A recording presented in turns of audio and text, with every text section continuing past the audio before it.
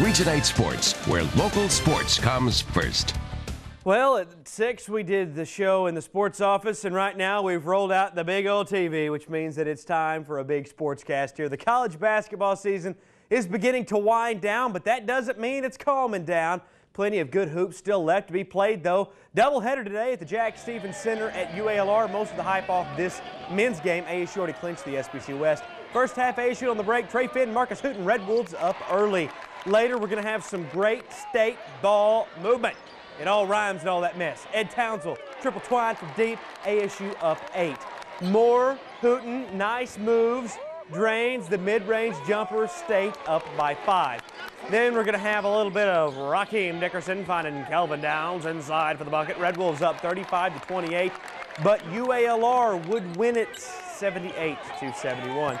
The Arkansas State women would get a share of the SBC West if they won this game, playing the early game in Little Rock today. Early on, Ashley O'Vera to the hoop gives the Red Wolves a 1-point lead. Then right before that break, O'Vera finds Carlisha Wyatt for the bucket. ASU down 25-21 at the half, though. But like Wednesday, turnovers would be ASU's downfall. Kiara Clark Steele goes coast to coast for the and one. UALR wins the Sun Belt West outright with a 58-50 win. And we have a ton of high school hoops to talk about tonight. So much, in fact, that we're coining tonight Fast Break Saturday night. Just mark out the Friday. Semifinal Saturday for high school hoops. A trip to Little Rock on the line. Paragould ladies looking to go to the finals for the second straight year, taking on Watson Chapel. Rams in control of this one. Sydney Layrock lays that rock in. Rams lead early. More Rams later. Sydney Layrock blocks the shot. Rachel Dykus picks it up. Sarah Dykus. All the Dykuses in action. And one. Count it. Rams head to the championship with a 52-42 win. Watch them celebrate. Pocahontas looking to continue their surprise run against Pottsville. First quarter, Redskins going to open the scoring. PK Kirk with the nice scoop for the bucket. Then we're going to have some more. Jacob Futrell takes a couple of steps, pulls up, banks it in. But Pottsville led by 12 after 1. Redskins try to stay close. Futrell again for three, but all Apaches in this one. Pottsville wins it 61-42. Brooklyn looking to get to state finals against Pine Bluff Dollarway. First half, we're going to have Devin Newton. The spin move gets the friendly bounce. That's going to be Dylan Groves. Then we're going to have Dollarway led by 2 at the half. Bearcats try to stay in it. Chandler Thompson pulls Brooklyn to within 5, but it would not be enough. Dollarway heads to Little Rock with a 39-34 win. On the girls' side, Valley View looked to earn a trip to Barton with a win over Prairie Grove. Going to head to the first quarter of this one. Ashley Guthrie, being a good Samaritan, gets the stick back.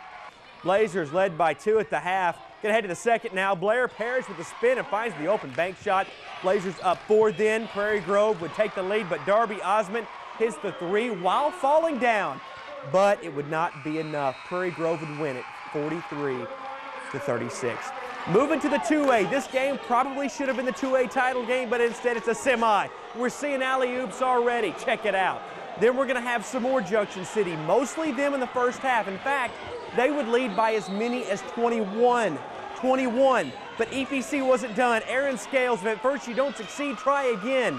Then we're going to have Malik Monk with the 3. That gives them the lead. They'd rally from 21 down.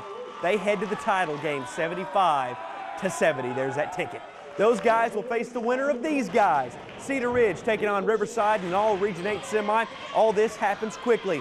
Bucket by Riverside. I'm going to get the little hero shot, follow him down, but wait, we're scoring again already. Cedar Ridge. Cedar Ridge would punch their ticket with the big win, 63-36. Girls 2A action also in Marmaduke. Look at that big old crowd. Host taking on Spring Hill, back and forth early. Spring Hill with the bucket. They would lead at the half, but the second half belonged to Marmaduke. Good ball movement, gets the post action, ties the game. Then check out this nice pass. There we go. Marmaduke earns a trip to Little Rock. 67-56 is the final. They play the winner of this game. BIC taking on Norfolk. Watch Brittany Fowler. She channels her inner Jim Edmonds. Finds Taylor McEwen. She misses, but Brittany Stockton finishes. Norfolk would take off, though.